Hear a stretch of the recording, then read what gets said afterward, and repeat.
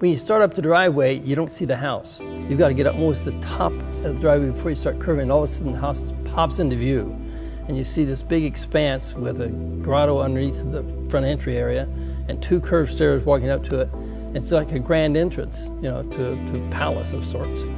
Sometimes they've called it 18,000 square feet. There's 15,000 basically on this floor here. Downstairs we have a room that was designed to put a theater room in. It's a very large room, and that adds another 3,000 square feet to it. So the room is finished, but there's no theater equipment in that room right wired. now. It's wired. It's wired for theater. Right.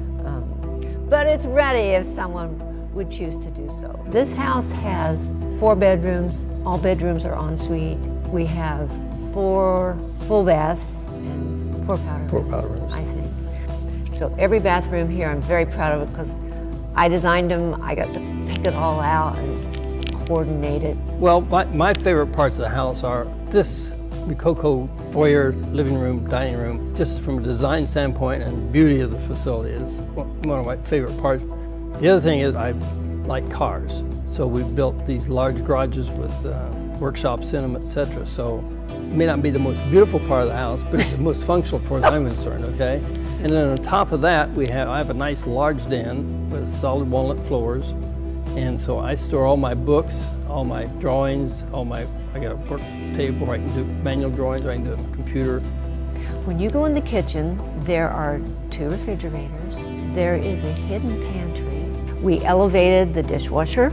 I wanted the island to be open enough that 3 people could be in there doing something and you're not stumbling over each other. It also adds to your seating when you have large groups of people. Right now we have AMX basic computer system.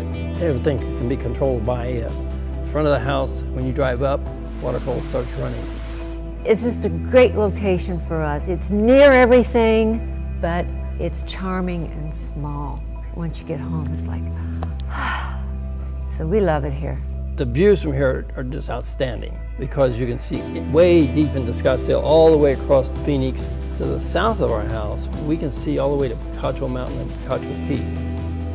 In winter times, there's sometimes clouds come in, and the clouds come in through the valley, and we're on top of the cloud cover. We enjoyed designing this house. Like I say, it took 4.5 years, but it's got our heart and soul in it. We love it, but life goes on, and you don't stay the same age. And we realize it's time to downsize now while we're both blessed with really good health. We really are. And we've loved every minute living here. We know someone else will too.